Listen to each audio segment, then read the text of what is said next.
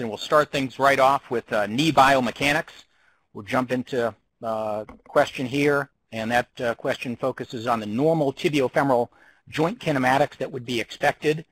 And you can see the choices that are available here. The main focus of this type of question is what happens with the knee in terminal knee extension. And so for those that have reviewed this previously, you'll recognize that the tibia undergoes internal rotation with knee flexion. So this is almost a reverse way of asking about the screw-home mechanism of the knee joint. So the screw-home mechanism typically is taught as tibial external rotation with terminal knee extension. But when you drop the knee into flexion, the opposite occurs, and so it's the same question just asked in a fundamentally different way. So if we look at the knee joint biomechanics, fundamentally we have two joints, the tibiofemoral joint and the patellofemoral joint. That's obvious to all of us as orthopedic surgeons. The function of the patellofemoral joint is to transmit the forces of the quadriceps, and that works through the patella itself. A patelectomy, well known that patelectomy will decrease your extension force by 30%. That has an impact on daily activities and also has some impacts on choice of total knee replacement designs as well. Some questions will come up that focus on biomechanics and contrasting joint reaction forces at the patellofemoral joint versus joint reaction forces at the tibiofemoral joint. So it is useful to look at these individual tables. The first here is the patellofemoral forces, and the key factors here are the force through the patella is about 3 times body weight going upstairs, 5 times body weight going downstairs, and 7 times when you're squatting. The other factor in the patellofemoral joint to recognize is that the patella actually moves about 7 centimeters caudally and cranially during knee joint flexion and extension. So it's not just a static joint, so the point of contact changes throughout the range of motion with the maximal contact occurring at 45 degrees of flexion.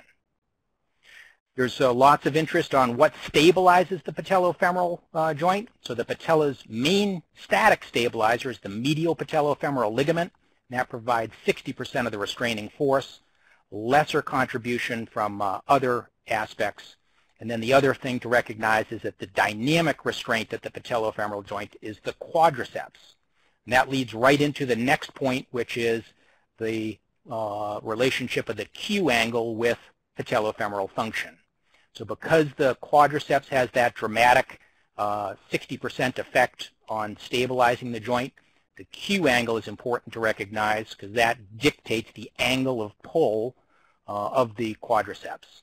So the Q angle definition is known to all of us, ASIS to the center of the patella to the midpoint of the tibial tuberosity. And the angle that is subtended by those two lines is the Q angle. The mean is 13 degrees in males and slightly higher, 18 degrees in females, and that's with the knee in extension. In the in flexion, it's similar between males and females at about 8 degrees. Switch to the next question, which is looking at the greatest difference between a normal knee and an ACL deficient knee. This is a little bit of a gotcha kind of question. So most people are going to think, well, the ACL is out. That's going to change how the knee moves in the anterior, posterior, or sagittal plane. But in fact, what's most affected is the axial rotation of the knee joint at 50 degrees of flexion. So don't be tricked by this question. It's axial rotation at 50 degrees. This is part of the basis for why people think about doing double bundle ACL reconstructions, trying to restore that axial rotation ability of the native ACL. If we switch to the tibiofemoral articulation, their main function there is transmitting body weight from the femur to the tibia.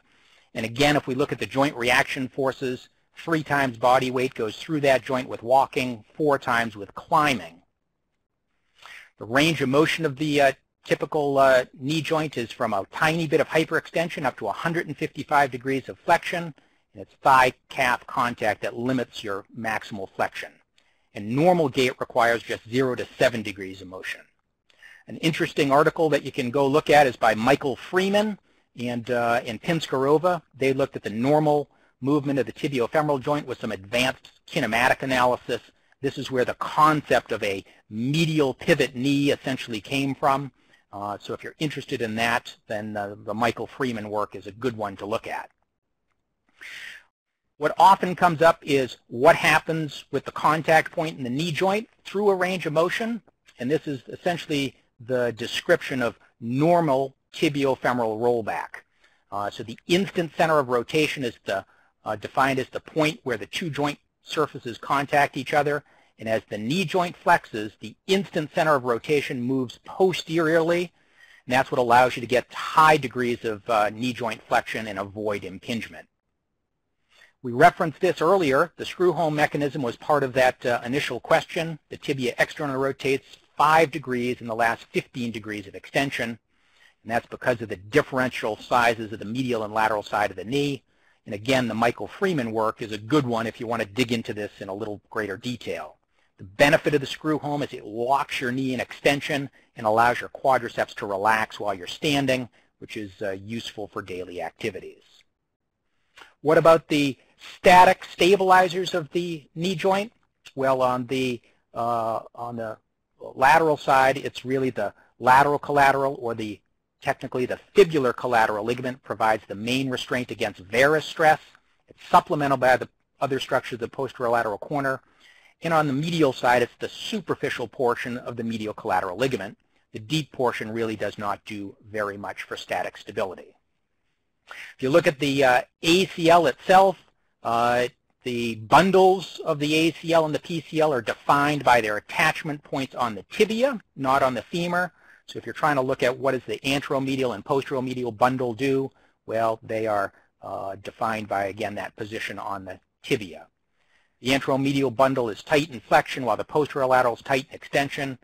Seems unlikely that on a recon test they're going to go into this, but it is possible, I guess.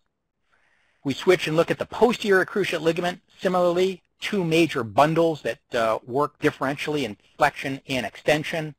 And of course, the main function of the posterior cruciate ligament is that it's the primary static restraint to posterior translation of the tibia on the femur. The posterolateral corner, which I referenced previously, is the primary stabilizer of external tibial rotation. And when we look at failures of cruciate reconstruction, many times it's an unrecognized posterolateral corner injury which results in failure of an ACL or PCL reconstruction in 2017. If you enjoyed this video, please consider leaving a like. We'd love to hear your thoughts and what you'd like to see next in the comments. Don't forget to subscribe to our channel and follow us on social media.